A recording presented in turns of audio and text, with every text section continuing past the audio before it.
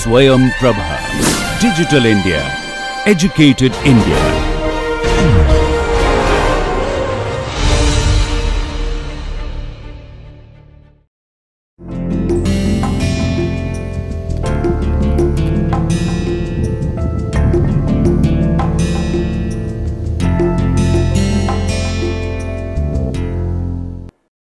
Welcome viewers to MOOC's online course on Introduction to Modern Western Art.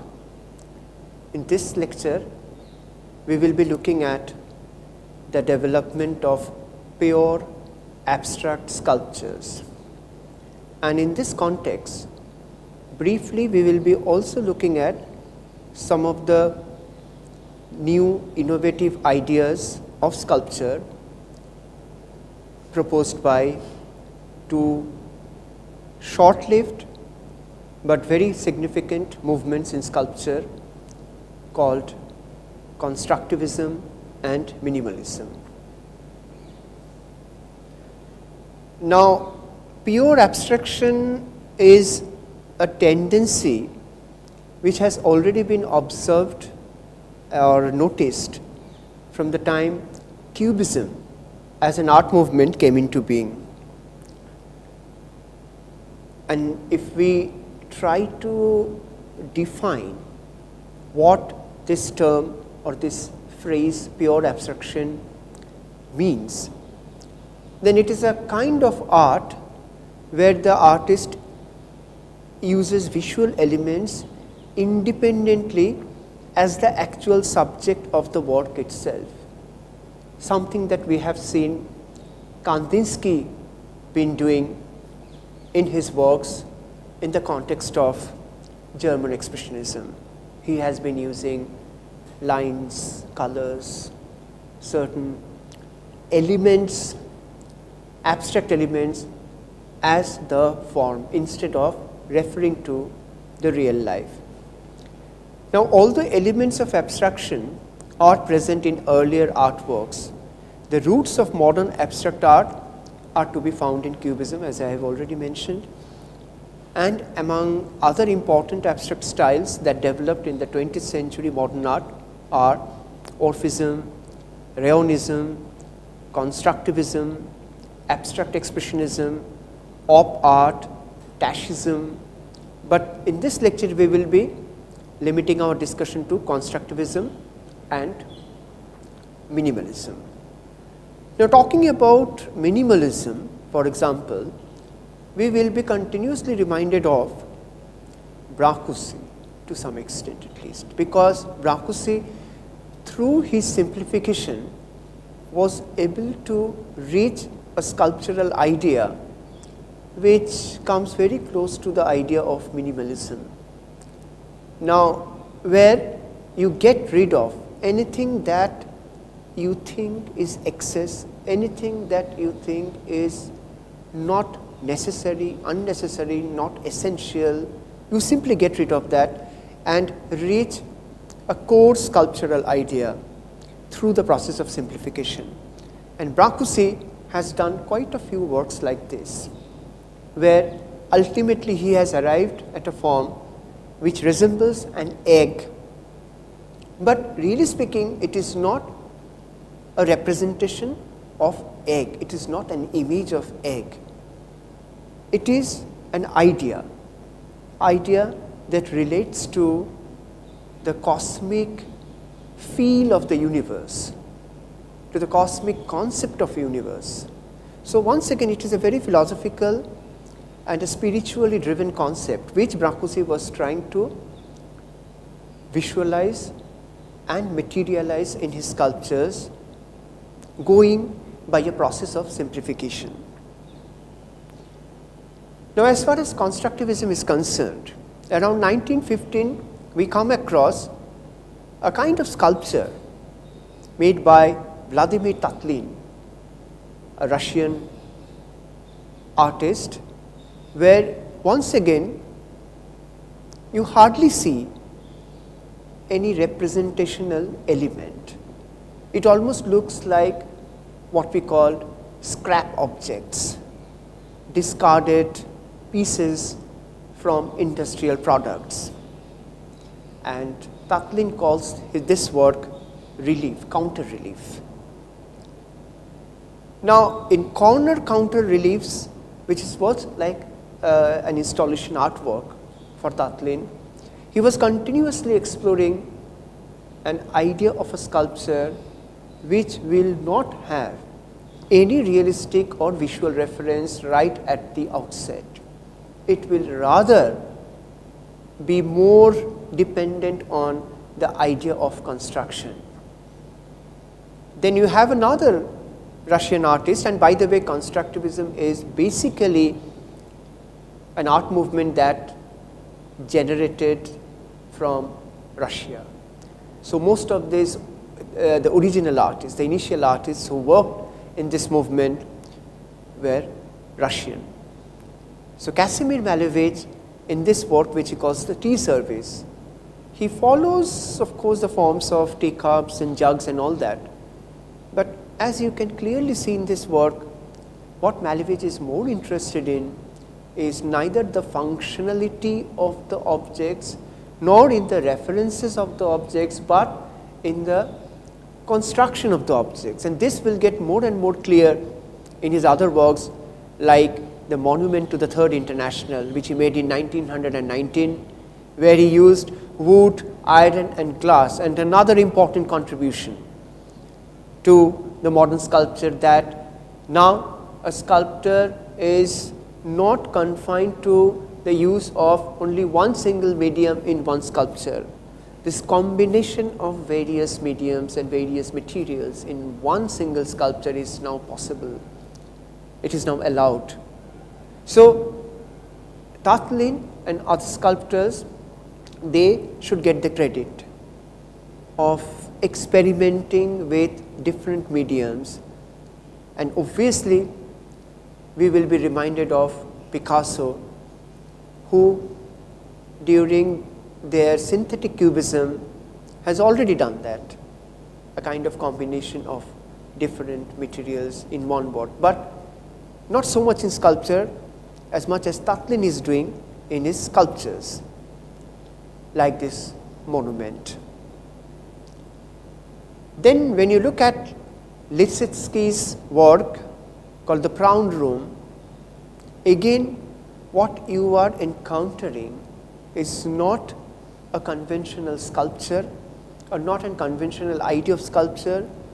What you are looking at is a combination of various geometrical forms. And again, like Tatlin, Lisitsky is also using wood, metal, paint and other materials, because the objective was not to retain the purity of material, but to achieve a certain formal idea, which gets even more clear in the later works by the constructivist artists. Now, this is accepted to some extent, that constructivists, they borrowed the ideas from Cubism, Suprematism and Futurism, but at its heart it was an entirely new approach to making objects, one which sought to abolish the traditional artistic concern with composition, and constructivism replaced that tradition with construction. So construction becomes the key word, the key term to understand this new aesthetics of constructivism. Constructivism called for a careful technical analysis of modern materials, and it was hoped that this investigation would eventually yield ideas that could be put to use in mass production, serving the ends of a modern communist society. In a sense, constructivism was certainly an art movement as much as it was an industrial movement. Ultimately, however, the movement founded in trying to make the transition from the artist's studio to the factory. Now, some continue to insist on the value of abstract, analytical work and the value of art per se. These artists had a major impact on spreading constructivism throughout Europe. Others, meanwhile, pushed on to a new but short-lived and disappointing phase known as productivism, in which artists worked in industry. Russian constructivism was in decline by the mid-1920s, partly a victim of the Bolshevik regime's increasing hostility to avant-garde art, but it would continue to be an inspiration for artists in the West, sustaining a movement called International Constructivism, which flourished in Germany in the 1920s and whose legacy endured into the 1950s. Because when you look at this kind of sculptures produced during the heydays of constructivism, and if you are familiar with a lot of modern sculptures done even in the 60s, 70s, 80s, even in the 90s, not only in the West but also in our own country, you will certainly find and have a feeling that constructivism has not really lost its relevance. It is still there very much as a great source of inspiration for the modern artists for many decades, because this very idea of getting completely rid of any real visual references in your sculpture, this provides the sculptor with a huge range of freedom to explore other areas of sculpture making. So from sculpting and modeling and carving, constructing an idea physically becomes the central source of inspiration for the constructivists and the later artists who were inspired by the constructivism. Alexander Rodchenko, one of the chief proponents of constructivism, made this work in 1920 in wood, calling Spatial Construction 12. He made a whole series of this kind of works, and as you can see, when you look at this kind of work, we are not supposed to ask for meaning. Obviously, we are not supposed to ask for any story or any narrative content. We are supposed to appreciate and enjoy the form in terms of its construction, and also we are supposed to mentally at least play back and imagine the process of constructing such a sculpture like this one as well. And interestingly, many of the constructivist sculptures also look like industrial products, and deliberately so. They intentionally made their sculptures look like industrial product. They don't look like anything close to the traditional aesthetics of beauty, emotion, psychological temperament, and not at all any subjective, personal, individual association. Laszlo Moholy-Nagy, another constructivist sculptor, was also making kinetic sculpture that would be moving, rotating with steel, plastic, wood and electric motor. This is definitely a very important moment in the history of modern sculpture, where a sculptor is using a motor.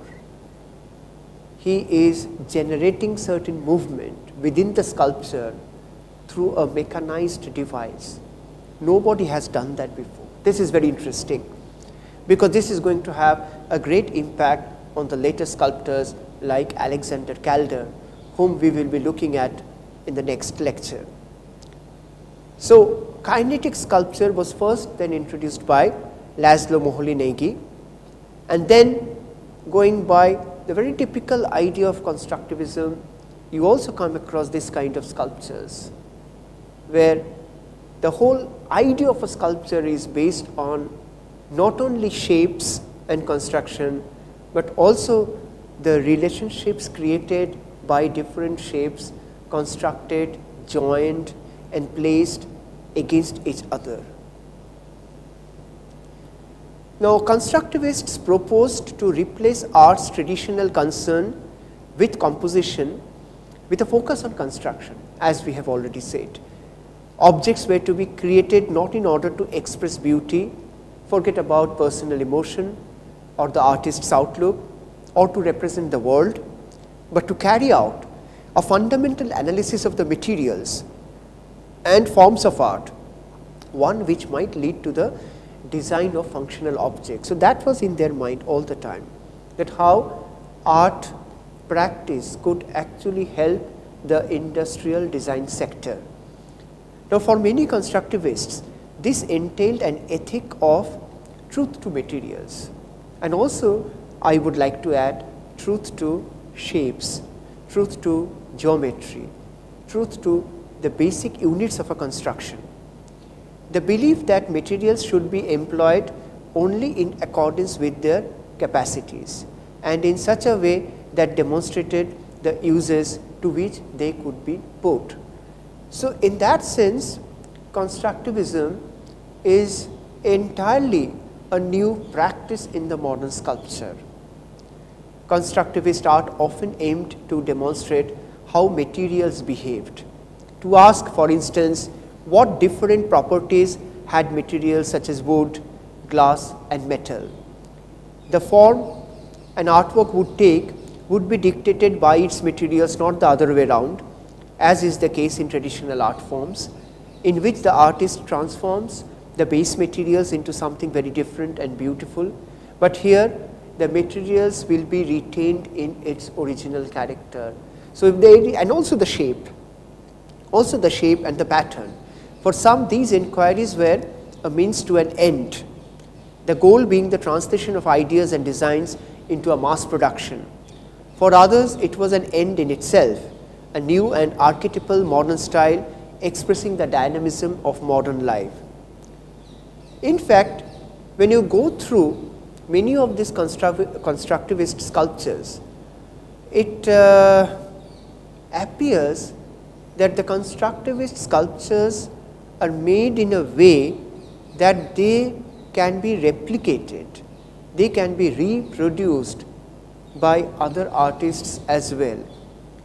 Now, this is just to show a kind of contrast between constructivism and, let us say, more individualistic sculptures like Brancusi's sculptures or Henry Moore's sculptures or Rother's sculptures, which are, in spite of their, particularly Henry Moore and Brancusi's case, in spite of their interest in the formal values, in the non-representational and abstract values, their works still remain very individualistic, and they are subjective, and they are emotionally touched. As a result, they cannot be replicated in spite of the measurements and calculations, because there is a personal touch in their work. Now, in case of constructivist artists and their artworks like this one by Naum Gabo or this one, it is, at least the look is such that it can have a mass production, it can have an industrial output. It will not remain in the realm of a very personalized and individual and a psychological temperament. So, the seed of constructivism was a desire to express the experience of modern life, its dynamism, its new and disorienting qualities of space and time. We need to see constructivism, of course, in the context of the new modern life of the early 20th century, where industrialization, mechanization and the machine driven life was slowly overwhelming and capturing the imagination of the society. And futurists had already responded to that in a certain way. Constructivists are responding to the same situation in a slightly different way. But also crucial was the desire to develop a new form of art more appropriate to the democratic and modernizing goals of the Russian Revolution. Constructivists were to be constructors of a new society, cultural workers, on par with the scientists in their search for solutions to modern problems. So artists belonging to constructivism had this objective in their mind, that they would be creating art that would, in terms of the construction, help the society to progress, help the industry to develop. Now minimalism. Minimalism emerged in New York in the early 1960s, though it is slightly later history, but we are discussing minimalism along with constructivism only because of their great similarity in terms of the formal values. So minimalism emerged at least 40 years later than constructivism, and among the artists who were self-consciously renouncing recent art they thought had become stale and academic. So a wave of new influences and rediscovered styles led younger artists to question conventional boundaries between the various media. The new art favored the cool over the dramatic. There were also minimalists were not also much in favor of a very dramatic and narrative art. They were in favor of a kind of art that is, yes, minimalist in a very literal sense of the term, and also in a sense abstract, and also it will have no excess. Everything will be there as it is required. Nothing extra, nothing excess will be a part of any minimalist work. And like constructivists, minimalists fabricated their sculptures out of industrial materials, and they also emphasized anonymity over the expressive excess of personal emotional content. Same with the constructivists. So if you look at the main features of minimalism, number one, there is a denial of expression, personal or emotional expression, with an interest in making objects that avoided the appearance of fine art, led to the creation of extremely sleek geometric works that purposefully and radically eschew conventional aesthetic appeal. Secondly, minimalists created works that resembled the factory built commodities and upended the traditional definitions of art, whose meaning was tied either to a narrative or to the personal inclinations and proclivities of an artist. Thirdly, the use of prefabricated industrial materials and simple, often repeated geometric forms together with the emphasis placed on the physical space occupied by the artwork led to some works that forced the viewer to confront the arrangement and scale of the forms. So this was also interesting, that how minimalists were trying to engage the viewers physically with their works in order to kind of enable the viewers to engage their perception with the physicality, with the geometric features, with the sleek industrial components which have become a part of their artworks. So viewers, as a result, were led to experience the qualities of even weight, height, gravity, or agility, or even the appearance of light as a material presence. They were often faced with artworks that demanded a physical as well as a visual response. This was pretty interesting because until minimalism, viewers were never expected to respond to a work of art physically. They were expected to respond to the physical attributes of a work of art, but entirely mentally, not by touching. But now the viewers could actually touch the objects, feel the surface, feel the geometry, and also experience the formal applications of a minimalist work. For example, if you look at this work by Donald Judd, a very famous minimalist sculptor, Can you say whether you have seen anything like this before? No.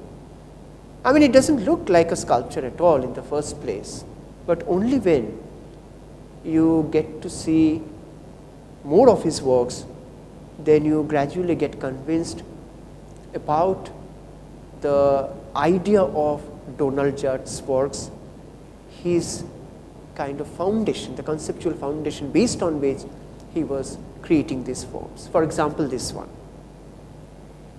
Similarly, when you look at Sol LeWitt's works, his works almost look like a wall design or a mural that you see on the wall of a metro station, or maybe on the wall of a shopping mall. They don't look like artwork maybe from today's context, but when he was doing it in 1960s, he was actually proposing a completely new idea of art, which did not look like art but came very close to a certain kind of design faculty of human being, a design experience of human being. So in that sense, Sol LeWitt wanted to get rid of the conventional expectation from a work of art, and he was exploring all the variables of a certain kind of aesthetics which relied mostly on very, very simple elements like vertical lines, strips of wavy colors, and that's it.